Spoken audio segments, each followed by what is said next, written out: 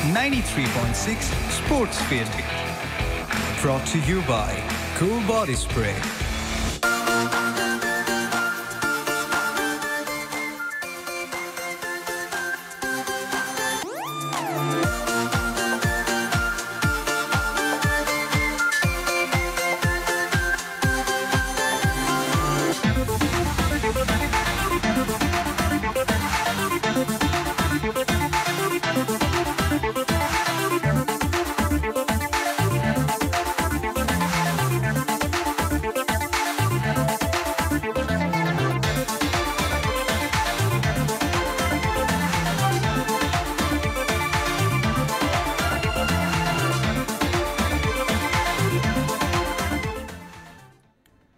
শুনছো রেডিও দিন রাত 93.6 FM সবাইকে স্বাগত জানাচ্ছি 93.6 sports fit ব্রট to you by কোলে আর যে তামজে যুক্ত রয়েছি তোমাদের সাথে এবং ঠিক কথা দিয়েছিলাম 7টার ঘন্টাতে লাইভে আসবো এবং লাইভে চলে এসেছি ঘড়ি কাটা 7টা বেজে যখন 28 মিনিট ঠিক সেই সময় লাইভে চলে এসেছি আশা করি তোমরা যুক্ত রয়েছো তোমাদেরকে আগেই বলে রেখেছিলাম যে 7টার ঘন্টাতে লাইভে আসবো এবং তোমরা প্রিপেয়ার্ড থাকবা তো আমরা লাইভে চলে এসেছি লাইভে একসাথে আড্ডা হবে একসাথে কথাবার্তা হবে এবং যেহেতু স্পোর্টস নিয়ে show sports fit ব্রট to you by কুল তো স্পোর্টস ফিডে স্পোর্টসের কথা তো অবশ্যই হতেই হবে এবং আজকের যে সবচেয়ে বড় টপিক যে স্পোর্টসটা তোমরা দেখতেই পাচ্ছ যে আজকের লাইভের টপিকটাও কিন্তু আমি সেটাই দিয়েছি যে আজকে জয় তুমি কার টাইগারদের নাকি আইরিশদের যেহেতু আয়ারল্যান্ড এবং বাংলাদেশের মাঝখানে 3 ম্যাচের ওডিআই সিরিজ শুরু হয়েছে এবং সেই ওডিআই সিরিজের প্রথম ওডিআই ম্যাচটি আজকে হচ্ছে দুপুর 2টা থেকে বাংলাদেশ প্রথমে টসের ব্যাটিং করতে হয়েছে এবং ব্যাটিং করে কিন্তু 339 রানের একটা টার্গেট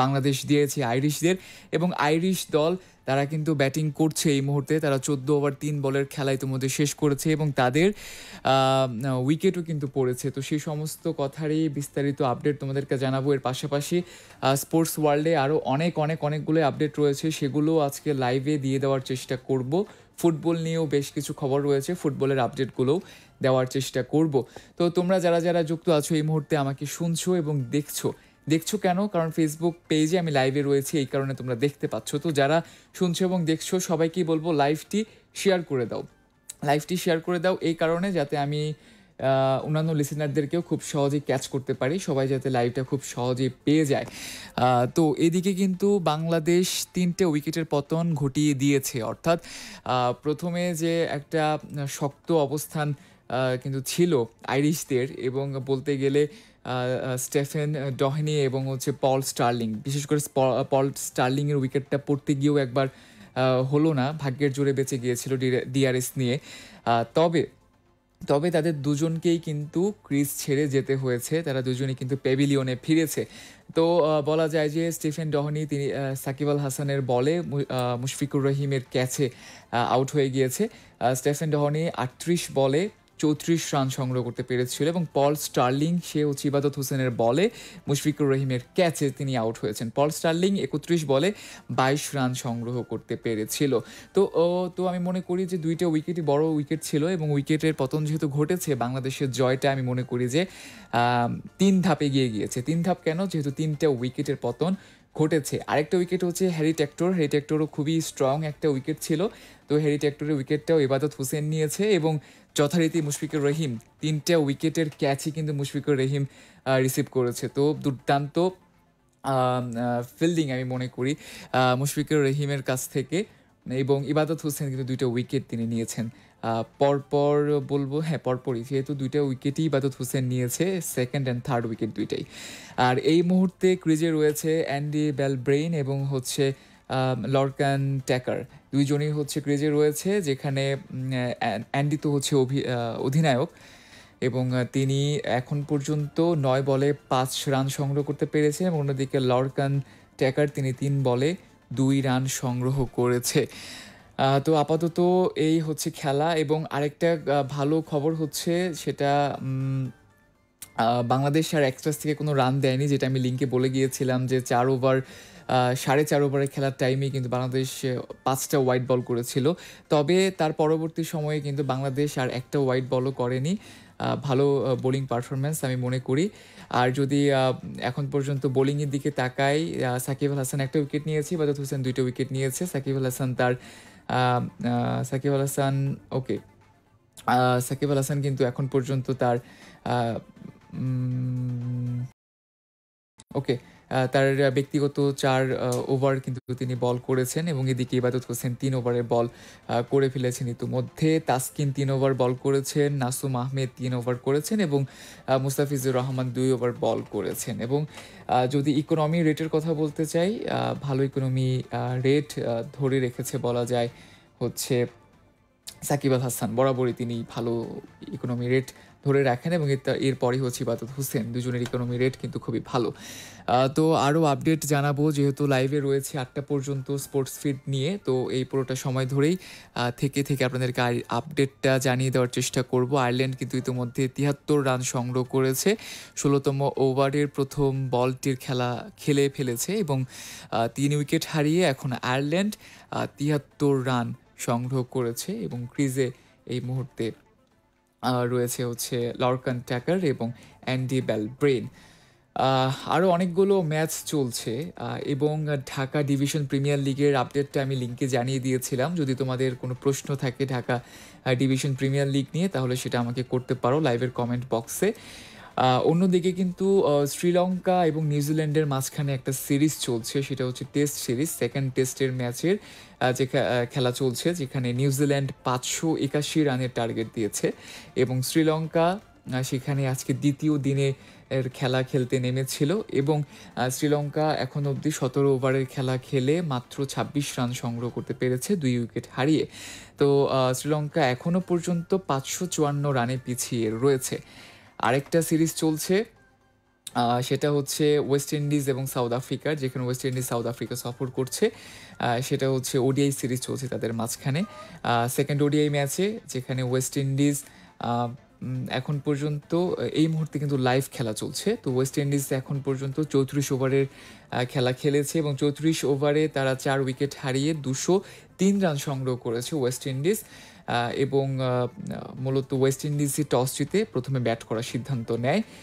আর যদি স্কোর কার্ডের কথা বলতে চাই, যেহেতু উইকেট ৪টা পড়েছে ওয়েস্ট ইন্ডিজের, সেই উইকেটগুলো হলো ব্র্যান্ডন কিং এবং কাইল মায়ার্স। তারা দুজনেই ওপেনিং ব্যাটার, দুজনেই হচ্ছে মোটামুটি রান নিয়েছেন। খুব একটা ভালো করেছেন এমনটাও নয়, খুব খারাপ করেছেন এমনটাও নয়। ব্র্যান্ডন কিং হচ্ছে ২৯ বলে ৩০ করেছেন, কাইল মায়ার্স হচ্ছে ২৬ বলে ৩৬ রান সংগ্রহ করেছেন এবং এরপর শামার ব্রুকস, তিনি হচ্ছে কোনো রান সংগ্রহ করতে পারেননি, ৫ বল খেলে তিনি আউট হয়ে যান। এই মুহূর্তে ক্রিজে কিন্তু রয়েছে সেই হোপ হচ্ছে দলীয় অধিনায়ক ওডিআই ফরম্যাটে ওয়েস্ট ইন্ডিজে। তো সেই হোপ এখন পর্যন্ত কিন্তু ভালো একটা পারফরমেন্স তিনি ধরে রেখেছেন। ৬৯ বলে ৫৬ রান তিনি সংগ্রহ করেছেন, অর্থাৎ ব্যক্তিগত অর্ধশতক সেই হোপ কিন্তু এখন তুলে নিয়েছেন। আর নিকোলাস পুরানের কাছে কিন্তু আমরা বেশ ভালো পারফরমেন্স আমরা পেয়েছি সবসময়ই বলা যায় ওয়েস্ট ইন্ডিজের কাছ থেকে। তো নিকোলাস পুরানের উইকেটটা কিন্তু পড়ে গিয়েছে, তিনি ৪১ বলে ৩৯ রান সংগ্রহ করেছিলেন। আর হচ্ছে সেই হোপের সাথে এখন ক্রিজে কিন্তু রয়েছে রবম্যান পাওয়েল, খুবই স্ট্রং একজন hard hitter batter Rovman Powell কিন্তু এখন পর্যন্ত ৩৮ বলে ২৫ রান সংগ্রহ করেছে। সাউথ আফ্রিকা কিন্তু এক্সট্রাস থেকে বেশ অনেকগুলো রানই দিয়েছে, ১৮টা রান দিয়েছে এক্সট্রাস থেকে, বাই থেকে একটা, লেগ বাই থেকে ৩টা, নো বল দিয়েছে ২টাই এবং ওয়াইড থেকে কিন্তু ১২টা রান পেয়েছে, অর্থাৎ টোটাল 18টা এক্সট্রাস থেকে রান পেয়েছে ওয়েস্ট ইন্ডিজ। তো যেহেতু লাইভ ম্যাচ চলছে ওয়েস্ট ইন্ডিজ এবং সাউথ আফ্রিকার মাঝখানে, তো আমি এই ম্যাচেরও মোটামুটি লাইভ আপডেটটা দিয়ে দেওয়ার চেষ্টা করব থেকে। আর আরেকটা ম্যাচ কিন্তু এই মুহূর্তে চলছে বলা যায়, হ্যাঁ না শেষ হয়ে গিয়েছে, ম্যাচটা লাইভ চলছিল।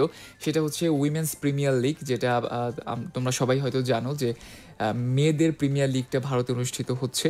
তো উইমেন্স প্রিমিয়ার লিগের আজকে ১৫তম ম্যাচটি একটু আগেই মূলত শেষ হয়ে গেল। রাত ৮টা থেকে আরও একটা ম্যাচ রয়েছে উইমেন্স প্রিমিয়ার লিগ ২০২৩-এর, যে ১৬তম ম্যাচটি অনুষ্ঠিত হবে রাত ৮টায় গুজরাট জায়ান্টস উইমেন এবং রয়্যাল চ্যালেঞ্জার্স ব্যাঙ্গালোর উইমেনের মাঝখানে। তো যেই ম্যাচটা মাত্র শেষ হয়ে গেল সেটা ছিল মুম্বাই ইন্ডিয়ান্স এবং হচ্ছে ইউপি ওয়ারিয়ার্স উইমেন, অর্থাৎ উত্তরপ্রদেশ ওয়ারিয়ার্স উইমেনের মাঝখানে ম্যাচটা হয়েছিল, যেখানে মুম্বাই ইন্ডিয়ান্স তারা ১২৭ রানের টার্গেট ১২৮ রানের টার্গেট দিয়েছিল, অল আউট হয়ে যায় তারা, অর্থাৎ ১২৮ রানের টার্গেট চেস করতে নেমে উত্তরপ্রদেশ ওয়ারিয়ার্স উইমেন অর্থাৎ ইউপি তারা হচ্ছে ৫ উইকেট হারিয়ে জয়টা তুলে নিয়েছে ৩ বল হাতে রেখেই। সেকেন্ড ম্যাচ 8টা থেকে যেহেতু শুরু হবে, তো তোমরা চাইলে সেটার আপডেটও রাখতে পারো। যেহেতু 8টা পর্যন্তই আমি স্পোর্টস ফিট নিয়ে রয়েছি, তো 8টার মধ্যে যতটুকু সম্ভব হয় আমি তোমাদেরকে জানানোর চেষ্টা করব। আর হচ্ছে আরেকটা ম্যাচ, খুবই বড় ম্যাচ বলা যায়, 8টা থেকে শুরু হবে। সেটা হচ্ছে পাকিস্তান সুপার লিগ পিএসএল এর ফাইনাল ম্যাচ আজকে অনুষ্ঠিত হবে রাত 8টা থেকে। তো তোমরা যারা পিএসএল ফলো করছো তোমরা সবাই সেটা জানো হয়তো যে পিএসএল এর ফাইনালে লাহোর কালান্দার্স এবং মুলতান সুলতানস তারা কিন্তু মুখোমুখি হবে আজকে ঠিক রাত 8টায়। যেহেতু আমি 8টার পরে স্পোর্টস ফিট নিয়ে আর থাকবো না, তবে ল্যাম্পপোস্ট নিয়ে যেহেতু আছি রাত 10টা থেকে, তো সেই মুহূর্তে কিছুটা হলেও তোমাদেরকে আপডেট দেওয়ার একটু করে চেষ্টা করব। তো যদি আমি পয়েন্ট টেবিলের কথা বলি পিএসএল এর, যেহেতু লাহোর কালান্দার্স এবং মুলতান সুলতানস তারা রয়েছে ফাইনালে, তো দুজনেরই স্কোর কার্ডের দিকে যদি তাকাই তাহলে কিন্তু বলা যায় যে পয়েন্ট টেবিলে লাহোর কালান্দার শীর্ষে রয়েছে 14 পয়েন্ট নিয়ে, এবং মুলতান সুলতানস তারা কিন্তু 12 পয়েন্ট নিয়ে দ্বিতীয় অবস্থানে রয়েছে, এবং রান রেটের দিক থেকেও কিন্তু লাহোর কালান্দার্স মুলতান সুলতানসের দিক থেকে একটু এগিয়ে রয়েছে।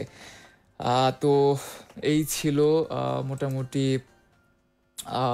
ক্রিকেট নিয়ে যতটা আপডেট দেওয়ার সেটা দেওয়ার চেষ্টা করেছি। ফুটবল নিয়ে বেশ কিছু আপডেট তোমাদেরকে দেবো ইনশাল্লাহ, প্রত্যাশা রাখছি।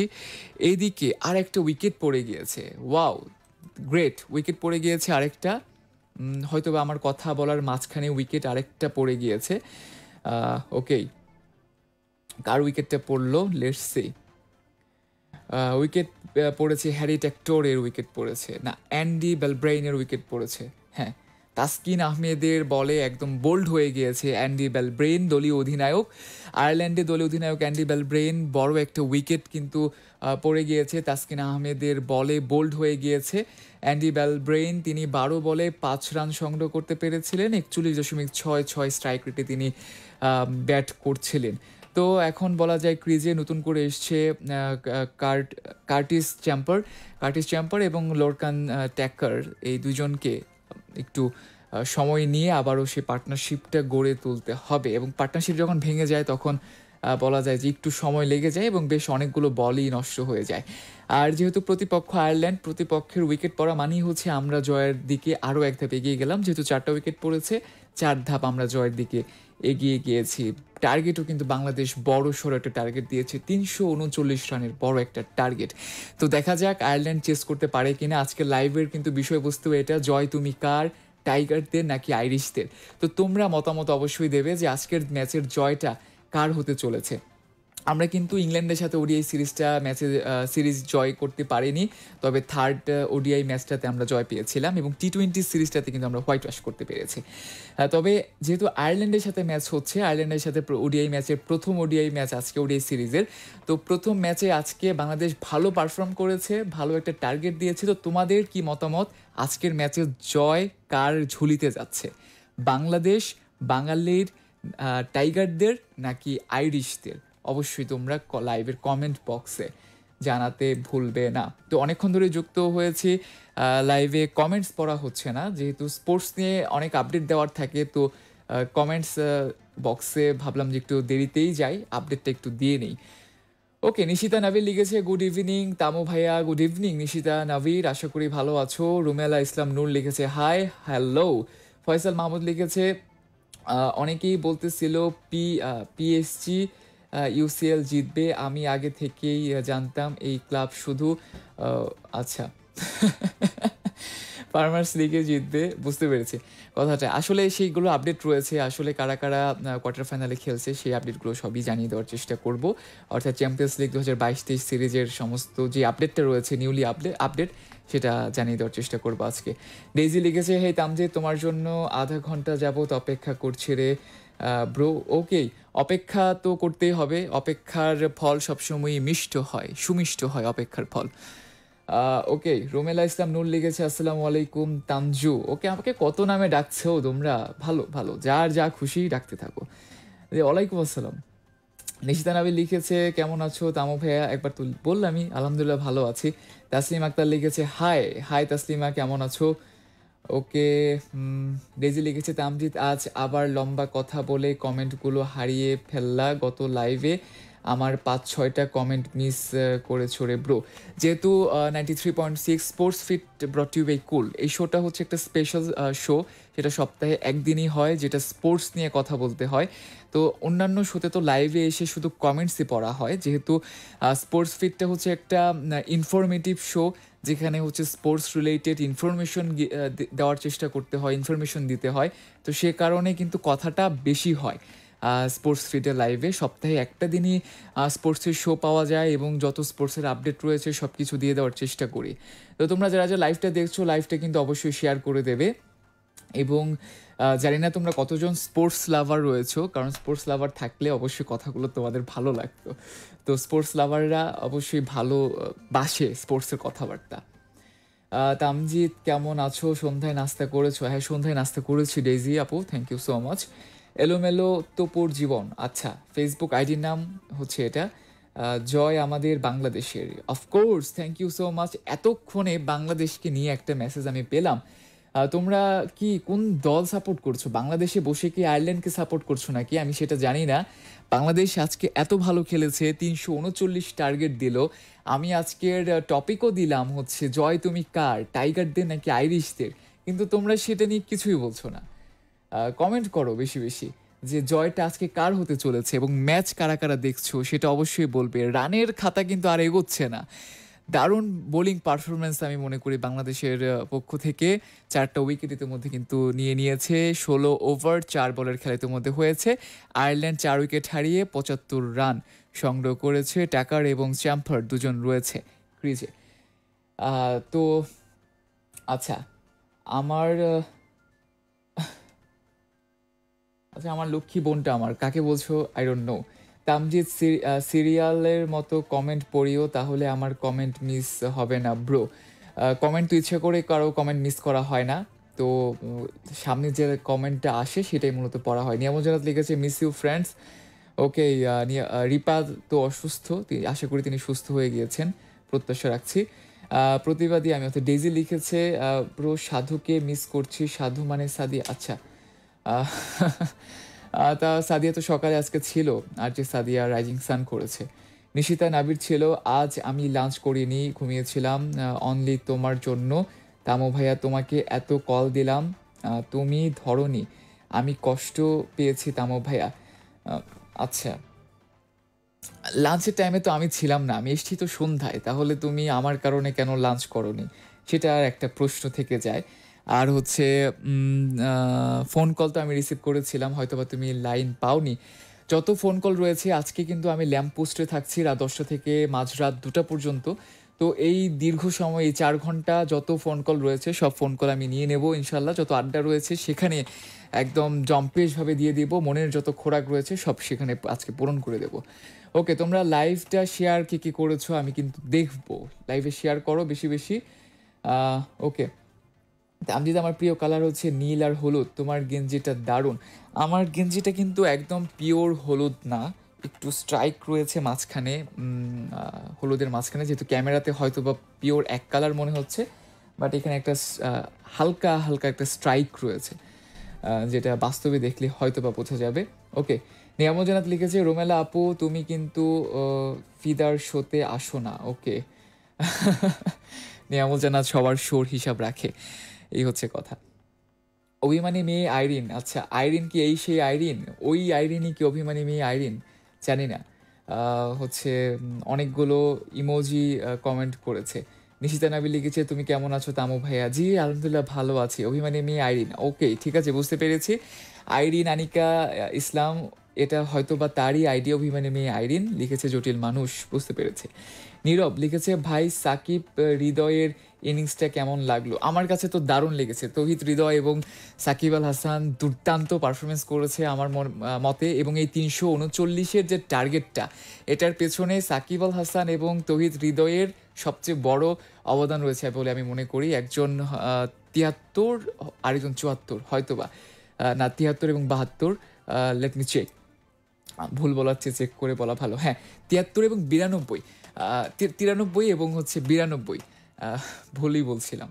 93 এবং 92, সাকিব আল হাসান 93 করেছে এবং তৌহিদ হৃদয় 92 করেছে। তো এত বড় রান রান করা বা এত বড় টার্গেট ফিক্স করার পেছনে কিন্তু এই দুজনের ইনিংসটা খুবই খুবই গুরুত্বপূর্ণ ছিল এবং সাকিব আল হাসান 105-এর কাছাকাছি স্ট্রাইক রেটে সে রান করেছে, ব্যাট করেছে এবং তৌহিদ হৃদয় কিন্তু 108-এর উপরে স্ট্রাইক রেটে ব্যাট করেছে। তো বলা যায় যে দুর্দান্ত পারফরমেন্স সাকিব আল হাসানের ইনিংসের দিকে যদি তাকাও, সাকিব আল হাসান কোনো 6-এর মার খেলেনি, 9টা তিনি 4 খেলেছেন।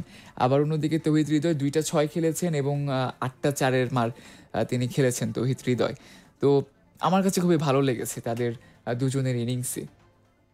ওকে, কমেন্ট করেছে নাসিম সালমান, লিখেছে আরে এ তো পুরাই নারুতো। নারুতো মানে কি ভাই, বুঝলাম না। নাসিম সালমান, নারুতো মানে কি? What is Naruto? Naruto, what is Naruto? এটা কোন ভাষার শব্দ রে ভাই? নিয়ামুল জান্নাত লিখেছে জব থেকে এসেই জয়েন হয়ে গেলাম, তোমার সাথে থাকবো একদম রাত 2টা পর্যন্ত, পারলে আরও বেশি time. Okay, thank you so much Niamul জান্নাত, এবং তুমি হ্যাশট্যাগ দিয়েছো আর যে Tamjid on the show, thank you so so much, thank you so much. এবং আইরিন আনিকা ইসলাম লিখেছে তানজিলার বিএফ তাকে তানজু বলে ডাকে। তানজিলার বিএফ তাকে তানজু বলে ডাকে কোন তানজিলার কথা বলছে আমি চিনি না, তো বুঝতে পারছি না বিষয়টা। শেখ আসমাউল হোসনা জারিন লিখেছে আসসালামু আলাইকুম ভাইয়া, আমাদের ভাইয়াকে আজ নবিতা লাগছে। ওকে, নবিতা, নবিতা নবী, সে কি ডোরেমন কার্টুনের নবিতার মতো? ওকে, বুঝতে পেরেছি, সে সবসময় হলুদ পরে তাই হয়তো বা। বুঝতে পেরেছি কথাটা। ওকেই, নিশিতা নাবিল লিখেছে বাংলাদেশ বাংলাদেশ অলওয়েজ বাংলাদেশ। ওকেই, এই তো চাই, এই তো চাই। ফয়সাল মাহমুদ লিখেছে আমি ক্রিকেট কম দেখি। ক্রিকেট কম দেখলে তো আসলে করার কিছু নেই।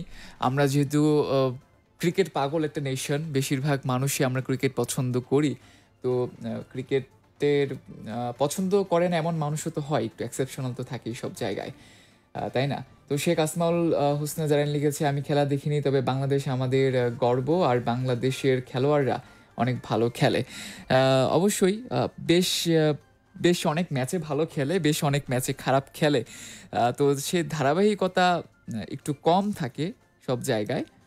তো দেখা যাক, যেমন হচ্ছে আমরা ওডিআই ফরম্যাটে ভালো, তবে ইংল্যান্ডের সাথে ওডিআই সিরিজে আমরা হেরে গিয়েছি। তবে টি-20 ফরম্যাটে ইংল্যান্ড হচ্ছে বিশ্বসেরা, বিশ্ব চ্যাম্পিয়ন, সেই ইংল্যান্ডকে কিন্তু আমরা টি-20 ফরম্যাটে সিরিজে হোয়াইট ওয়াশ করে দিয়েছি। তো বলা যায় না বাংলাদেশ কখন কি করে ফেলে, সেটা টোটালি আনপ্রেডিক্টেবল। যদিও বা পাকিস্তান ক্রিকেট দলকে আনপ্রেডিক্টেবল বলা হয়, তবে বাংলাদেশও কিন্তু কম আনপ্রেডিক্টেবল নয়। ওকে, নিয়ামজাত লিখেছে Bangladesh will be win successfully, ইনশাল্লাহ ইনশাল্লাহ, প্রত্যাশা রাখছি।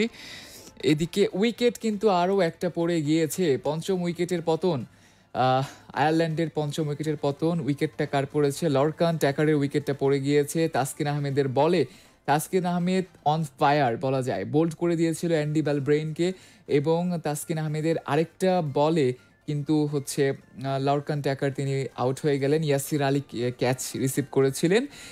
তো লরকান ট্যাকার তিনি 8 বলে 6 রান সংগ্রহ করতে পেরেছিলেন, বেশি রান চেস করতে পারেনি। তো ক্রিজে নতুন করে বোলার এসেছে জর্জ ডকরেল এসেছে ক্রিজে। এখন পর্যন্ত 4টা বল তিনি খেলেছেন, কোনো রান সংগ্রহ করতে পারেননি, এবং কার্টিস চ্যাম্পার তো রয়েছিলেন আগে থেকেই, 6 বলে 1 রান পর্যন্ত নিতে পেরেছেন। তো বলা যায় যে যেহেতু উইকেটের পতনের ধারাবাহিকতা রয়েছে আয়ারল্যান্ডের, তো আমি মনে করি যে পার্টনারশিপ গড়ে ওঠার আগেই যেহেতু পার্টনারশিপ ভেঙে যাচ্ছে, আজকের জয়টা বাংলাদেশের হতে চলেছে। তোমাদের কি মতামত অবশ্যই সেটা জানাবে কমেন্ট বক্সে। ওকে, নিয়ামজাত লিখেছে রাতের পোস্টটা একটু আগে আগে করে দিবা প্লিজ। রাতের পোস্টটা একটু আগে আগে করে দেব, বিশেষ কোনো কারণ তার পেছনে? যেহেতু বলছো করে দেব, কোনো প্রবলেম নেই, আগে আগে করে দেব। নিশিতা নাবিল লিখেছে তোমাকে দেখার জন্য ঘুমাইছি ইচ্ছা করে। ওকে, তামু ভাইয়া কাল তুমি বললা না যে ঢাকার সন্ধ্যাতে আসবা, তাই তোমাকে দেখার জন্য ঘুমিয়েছি, আর অনেকবার কল দিয়েছি তোমাকে, রিং হয়েছিল তুমি ধরোনি তামু ভাইয়া। আজকে কিন্তু ঢাকার সন্ধ্যা না, আজকে শনিবারে হচ্ছে 93.6 sports fit ব্রট to you by কুল, অর্থাৎ আজকে কিন্তু ঢাকার সন্ধ্যা না, স্পোর্টস ফিট, তাই হচ্ছে খেলা নিয়ে কথাবার্তা এত বেশি হচ্ছে। তো thank you so much Nishita নাবির এই ভালোবাসার জন্য। আসলে এই ভালোবাসাটা কোথায় রাখবো? হৃদয়ের মনি কোঠায় রেখে দেবো যত্ন করে।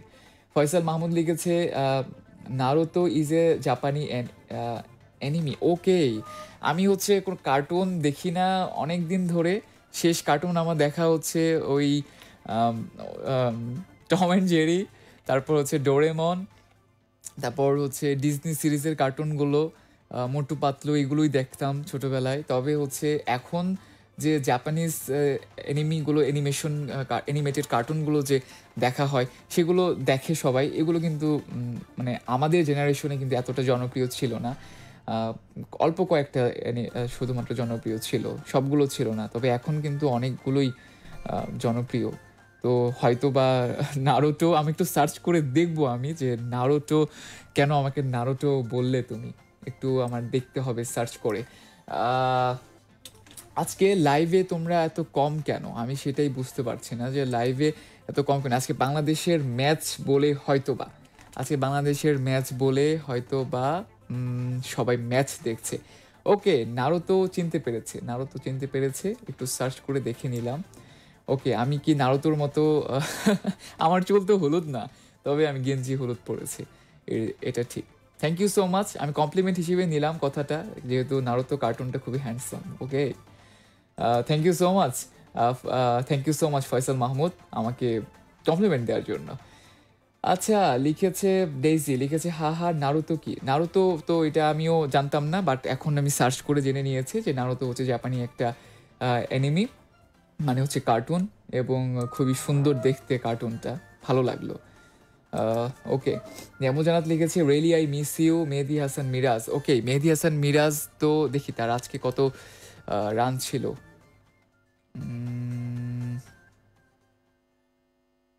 ও সরি, মেহেদী হাসান মিরাজ তো মনে হয় আজকে প্লেইং প্লেইং 11-এই তো নেই মনে হয় আজকে মেহেদী Hasan Miraj, I think so. হ্যাঁ, মেহেদী হাসান মিরাজ প্লেইং 11-এ নেই, তো তিনি বেঞ্চে রয়েছেন। তো আজকে প্লেইং 11-এ কিন্তু মেহেদী হাসান মিরাজ নেই, তাই হচ্ছে তুমি মিস করছো হয়তো বা। আফিফ হোসেন ধ্রুবও কিন্তু নেই, এবং রনি তালুকদারও নেই, শরীফুল ইসলামও নেই, তারা হচ্ছে বেঞ্চে বসে আছে। তবে দেখা যাক, আজকে যারা পারফর্ম ভালো করেছে তারপরে মনে হয় না একাদশে আরও পরিবর্তন আসতে পারে। তবে দেখা যাক যে টিম ম্যানেজমেন্ট পরবর্তী যে আরও 2টা ওডিআই ম্যাচ রয়েছে সেই ওডিআই ম্যাচে কী সিদ্ধান্ত নেয়। তবে মেহেদী হাসান মিরাজ স্কোয়াডে রয়েছে, but not in playing 11 for today. ওকে, কোথায় ছিলাম লাইভে? শেখ আসমাউল হুসনা জারাইন লিখেছে একটা সিজুকা লাগবে, কেউ হলে জানাবেন তামজিদ ভাইয়ের ইনবক্সে। সিজুকা হলে 5টা চকলেট পাওয়া তোমরা। ওকেই, সুজুকা, আমার সুজুকা লাগবে এটা তোমাকে কে বলেছে? I don't need anyone. Okay, daisy লিখেছে তামজিদ সব মিলিয়ে তোমাকে খুবই সুন্দর লাগছে ব্রো, মাশাআল্লাহ, thank you so much, thank you so much. Okay okay okay, football নিয়ে কিছু আপডেট রয়েছে, সেগুলো আপডেটটা জানিয়ে দেবো, যেহেতু লাইভে প্রায় শেষের দিকেই চলে এসেছি। তো ফুটবলের আপডেটটা জানাবো। তোমরা হয়তো বা অনেকেই জানো, অনেকেই জানো না, সেটা হচ্ছে বাংলাদেশের সাফ অনূর্ধ্ব 17 নারী দলের টুর্নামেন্ট শুরু হতে চলেছে। সাফ মানে হচ্ছে সাউথ এশিয়ান ফুটবল ফেডারেশন, যেটা সাফ নামে আমরা চিনি, SAFF, সাফ সাউথ এশিয়ান ফুটবল ফেডারেশন। তো সাফের অনূর্ধ্ব 17 নারী ফুটবল দলের যে টুর্নামেন্টটা, সেটা কিন্তু 20 থেকে 28 মার্চ অনুষ্ঠিত হবে, অর্থাৎ সামনের সোমবার 20 তারিখ থেকে টুর্নামেন্টটি অনুষ্ঠিত হচ্ছে, যেখানে প্রথমবারের মতো দক্ষিণ এশিয়ার বাইরের কোনো দেশ কিন্তু যুক্ত হয়েছে। তো সেই দেশটা হচ্ছে রাশিয়া। তোমরা হয়তো অনেকেই জানো যে রাশিয়ান ফুটবল ফেডারেশন কিন্তু সাফকে, অর্থাৎ সাউথ এশিয়ান ফুটবল ফেডারেশনকে রিকোয়েস্ট করেছিল যে আমাদের অনূর্ধ্ব 17 নারী দলকে আমরা চাই সাফে খেলুক। তো সেই সুবাদেই কিন্তু সাফের দক্ষিণ এশিয়ার যে অন্যান্য দেশ, তাদের সাথে কিন্তু অন্যান্য দেশ বলতে দক্ষিণ এশিয়ার 8টা দেশই কিন্তু খেলছে না, শুধুমাত্র বাংলাদেশ, ভুটান, ভারত, নেপাল খেলছে, অর্থাৎ দক্ষিণ এশিয়ার 4টা দেশ, এবং অতিথি দেশ হিসেবে কিন্তু রাশিয়া খেলছে সাফ অনূর্ধ্ব 17 নারী ফুটবল টুর্নামেন্টে, যেখানে 5টা দল নিয়ে মূলত এই আয়োজনটা শুরু হতে চলেছে। তো বাংলাদেশ নারী দলের যে কোচ গোলাম রাব্বানী ছোটন, তার হাত ধরে বাংলাদেশ নারী ফুটবল দলে বেশ অনেকগুলো সফলতা এসেছে। তো তিনি কিন্তু বলেছেন যে আমরা দক্ষিণ এশিয়ার যে দেশগুলোর প্রতিপক্ষগুলো রয়েছে ভারত, নেপাল, ভুটান, তাদেরকে নিয়ে আমরা খুব একটা মাথা ঘামাচ্ছি না। মাথা ব্যথা হচ্ছে রাশিয়াকে নিয়ে, যেহেতু রাশিয়ার সাথে বাংলাদেশের মেয়েরা আগে খেলেনি, অনূর্ধ্ব 17 মেয়ের আগে খেলেনি, তো সেই অভিজ্ঞতাও নেই। তো রাশিয়া র্যাঙ্কিংয়ের দিকেও কিন্তু সবার চেয়ে এগিয়ে রয়েছে। রাশিয়ান অনূর্ধ্ব 17 নারী দলের যে ফিফা র্যাঙ্কিং সেটা কিন্তু 26, এবং অন্যদিকে ভারত রয়েছে 61তম র্যাঙ্কিংয়ে, নেপাল রয়েছে 103তম র্যাঙ্কিংয়ে, বাংলাদেশ আছে 140। শুধুমাত্র ভুটান বাংলাদেশ থেকে র্যাঙ্কিংয়ে পিছিয়ে রয়েছে, বাকি সবগুলো দেশই কিন্তু বাংলাদেশ থেকে র্যাঙ্কিংয়ে এগিয়ে রয়েছে। ভুটান রয়েছে 177, বাংলাদেশ হচ্ছে 140। তো মূলত র্যাঙ্কিং ডাজেন্ট ম্যাটার, ভালো খেললে কিন্তু ভালো ম্যাচটা জয় বের করে আনা সম্ভব, টুর্নামেন্ট জয় বের করে আনা সম্ভব। তো বাংলাদেশ প্রথম যে ম্যাচ খেলবে বাংলাদেশ স্বাগতিক দল হিসেবে, অর্থাৎ বাংলাদেশ আয়োজন করছে এবারের সাফ অনূর্ধ্ব 17 নারী ফুটবল টুর্নামেন্ট। তো বাংলাদেশ স্বাগতিক দেশ হিসেবে 20 তারিখ অর্থাৎ প্রথম দিনই সোমবার মুখোমুখি হতে চলেছে ভুটানের সাথে, এবং দ্বিতীয় ম্যাচটি হবে 22 মার্চ রাশিয়ার সাথে, থার্ড ম্যাচটি হবে ভারতের সাথে 24 মার্চ, এবং 28 মার্চ হবে নেপালের সাথে ফোর্থ ম্যাচটি। তো এই হচ্ছে বাংলাদেশ অনূর্ধ্ব 17 নারী দলের ফুটবল দলের হচ্ছে আপডেটটা। এবং রোনালদোকে নিয়ে একটা আপডেট রয়েছে, যারা হচ্ছে পর্তুগালের সাপোর্টার আছেন, রোনালদো ভক্ত, CR7-এর ভক্ত রয়েছেন, তাদের জন্য একটা আপডেট রয়েছে। রোনালদো অর্থাৎ রোনালদোর নেতৃত্বে পর্তুগাল ফিফাতে কিন্তু খুব ভালো কোনো পারফরমেন্স করতে পারেনি বলা যায়। ওকে, রাত 8টা কিন্তু বেজে গিয়েছে লাইভে কথা বলতে বলতে। তো তো যেহেতু এটা শুরু করেছি, দিতে তো হবেই, অর্থাৎ এটা একটু শেষ করে দেব ইনশাল্লাহ। ওকে, লাইভটা শেষ করতে হবে। তবে যে আপডেটটা দিচ্ছিলাম সেটা হচ্ছে যে পর্তুগাল কিন্তু ভালো কিছু করতে পারেনি, এবং বলা যায় যে বিশ্বকাপে খুব অখ্যাত মরক্কো, তারা কিন্তু বিশ্বকাপ ফুটবলে খুব একটা ভালো অবস্থানে তারা নেই।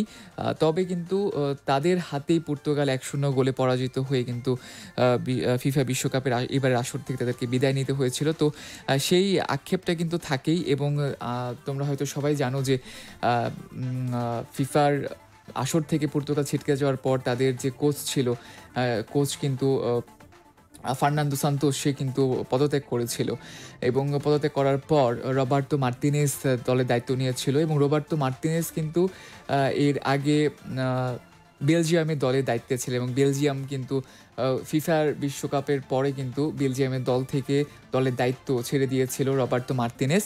তবে যখন রবার্তো মার্তিনেজকে পর্তুগাল থেকে অফারটা দেয়া হয় দলে যুক্ত হওয়ার জন্য বা দলের কোচের দায়িত্ব নেওয়ার জন্য, তখন কিন্তু তিনি দায়িত্বটা নেন। এবং মূল কথাটা হচ্ছে পর্তুগালের হয়ে তিনি দল সাজিয়েছেন, সেখানে কিন্তু রোনালদোকে তিনি রেখেই দলটা সাজিয়েছেন। আর বাদ বাকি হচ্ছে লাইভ শেষ করতে হবে, যেহেতু 8টা বেজে গিয়েছে। আর এক ঝলকে আমি একটু করে বলে দিতে চাই যে চ্যাম্পিয়ন্স লিগের কোয়ার্টার ফাইনালে কে কার মুখোমুখি হচ্ছে, যেহেতু আমি প্রমিস করেছিলাম যে আমি বলে দেব চ্যাম্পিয়ন্স লিগের সর্বশেষ আপডেটটা, তো সেটাই একটু করে টাচ করে যাব, যেহেতু 8টা ওভার হয়ে গিয়েছে, একটু নিয়মের লঙ্ঘনই করে ফেললাম।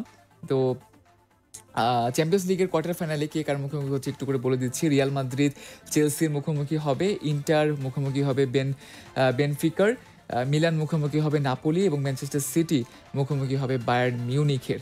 আর হচ্ছে আগামী 10 থেকে 12 এপ্রিলে হবে হচ্ছে কোয়ার্টার ফাইনালের প্রথম লেগের সবগুলো ম্যাচ, এবং এক সপ্তাহ পর 18 এবং 19 এপ্রিল মাঠে গড়াবে ফিরতি লেগের খেলাগুলো, এবং এরপর 9 এবং 10 মে হবে সেমিফাইনালের প্রথম লেগ, 16 এবং 17 মে হবে ফিরতি লেগের খেলা, আর সবশেষ 10 জুন হবে চ্যাম্পিয়ন্স লিগ 2022-23 আসরের ফাইনাল। তো এক ঝলকে সব কিছু বলে দেওয়ার চেষ্টা করেছি। লাইভের সবগুলো কমেন্টস হয়তো বা পড়তে পারবো না, যেহেতু লাইভের সময় ওভার হয়ে গিয়েছে, 8টা ওভার হয়ে গিয়েছে। এবং সর্বশেষ আপডেটটা হচ্ছে বাংলাদেশ আয়ারল্যান্ডের প্রথম ওডিআই ম্যাচের। আয়ারল্যান্ড মুখোমুখি হচ্ছে বাংলাদেশের, যেখানে বাংলাদেশ প্রথমে টস হেরে ব্যাট করতে নেমে 339-এর টার্গেট দিয়েছে, যেখানে আয়ারল্যান্ড এখন তাদের ইনিংসটা খেলছে 20 ওভার 2 বলে।